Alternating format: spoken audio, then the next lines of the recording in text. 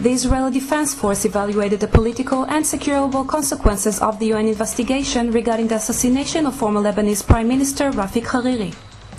Both IDF Chief of Staff General Gabi Ashkenazi and the head of the Shin Bet Security Office Yuval Diskin expressed deep concerns for the substantial possibility in which Hezbollah Security General Hassan Nasralla will take power in Lebanon.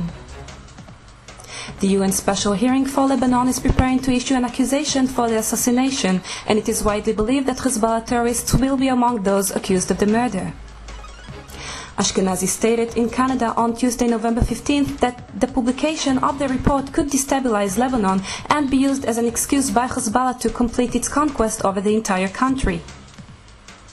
Whether these troubling news are merely a scare of rhetorics by security authorities, it might as well be a good idea at the moment to prepare for the possibility of an imminent missile confrontation.